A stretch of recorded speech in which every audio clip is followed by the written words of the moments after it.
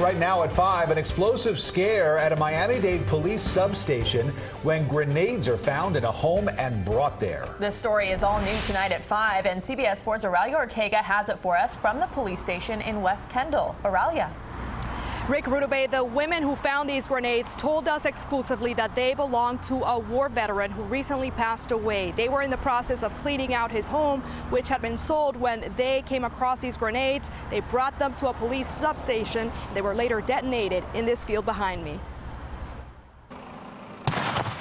Chopper 4 flies overhead as Miami-Dade police bomb squad members detonate 2 grenades brought in by 2 women to a West Kendall police substation. The women say they found the objects while cleaning out a recently deceased veteran's closet.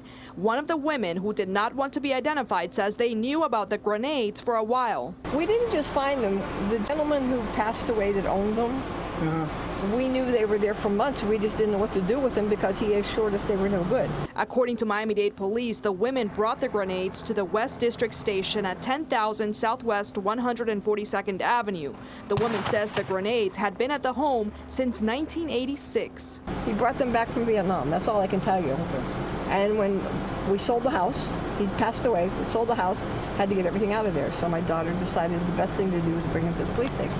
Miami-Dade police closed off a portion of Southwest 142nd Avenue while bomb squad members worked to safely dispose of the grenades.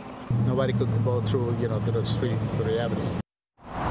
And back out here live, Southwest 142nd Avenue is back open after this whole situation is done and over with. Also, the police substation lobby, which was evacuated as a precaution, is back to normal as well. Live in West Kendall, Oralia Ortega, CBS 4 News.